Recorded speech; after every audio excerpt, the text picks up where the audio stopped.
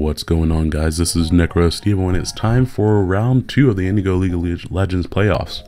And this is actually an epic rematch for myself versus Kangas Cloud, excuse me.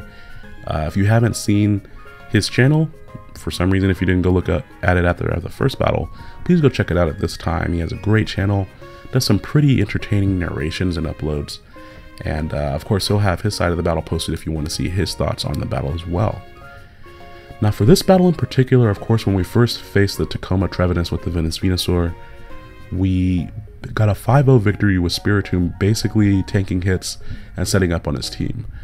That made team building very interesting for this week. I knew he would probably expect a very similar team since it seemed to work. And on top of that, I knew I could, if I really wanted to, try to set up with Spiritomb again.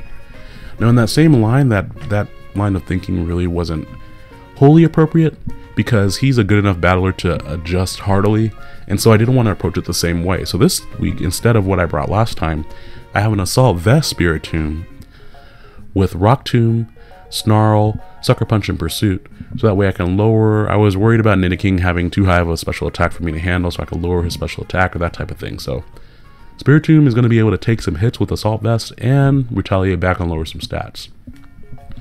I also brought back Swallow, getting rid of Quick Attack for U-Turn. Facade is just such great neutral coverage on his team. Mamoswine is a little annoying with Ice Shard, but that's why we have Caesar to switch it to the Mamoswine if needed.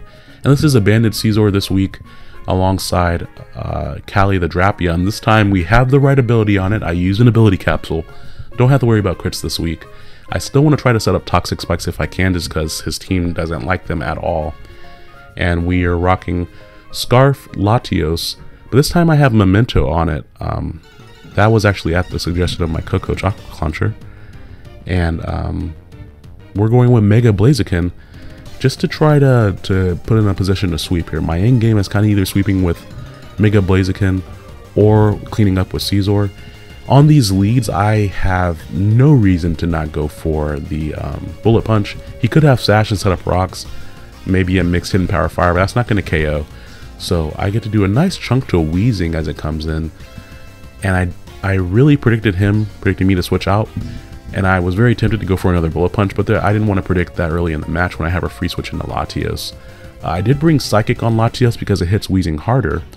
And he actually ends up doubling out into his Greninja, which is very scary. That was a good prediction on his part. I went into my Spiritomb here just to take these hits and see if he's running Life Orb or something. Turns out he's actually Focus Sash. He gets a critical hit on the first Dark Pulse, which is annoying. And then he taunts me, probably expecting me to set up. Because he went for Taunt, I thought he would just switch right out, actually, as I go for Pursuit. And then he goes for Scald, which actually doesn't end up burning. So I was very pleased to not get burned by Scald. And here he had a 50-50 because he changed his typing back to Water. If he had switched out and I went for Pursuit, probably would have KO'd him. But I went for Sucker Punch thinking that he would just attack again, and that didn't work out too well.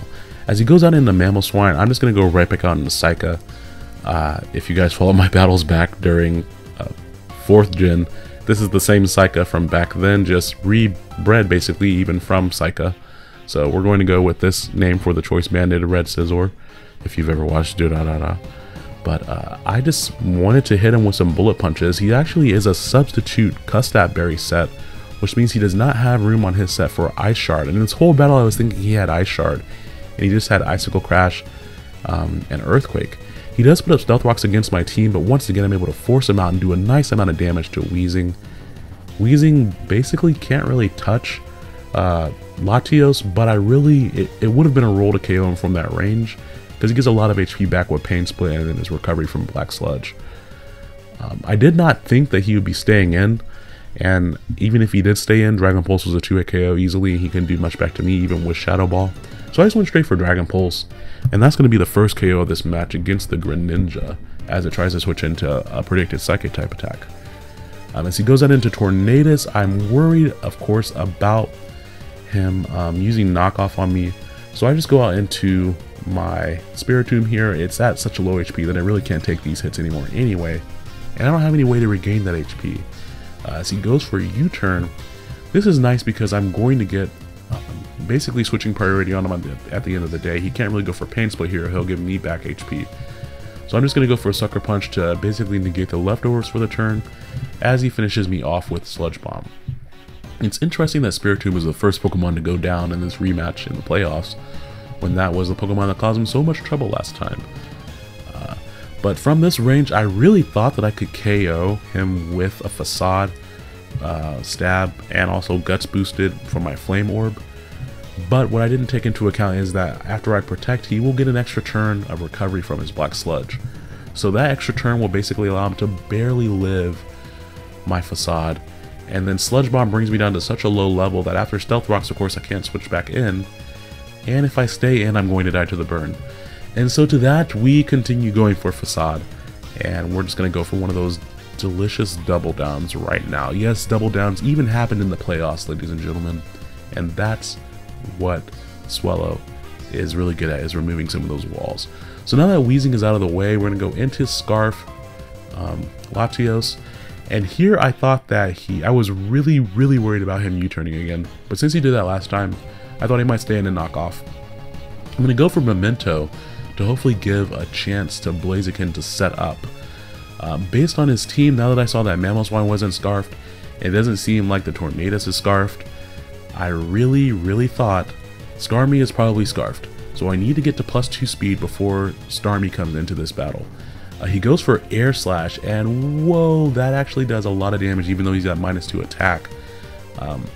And that means Flare Blitz might kill me. Oh god, I live on 4 HP. That was close. He actually lived on 4 HP too, so that makes this moment even more epic.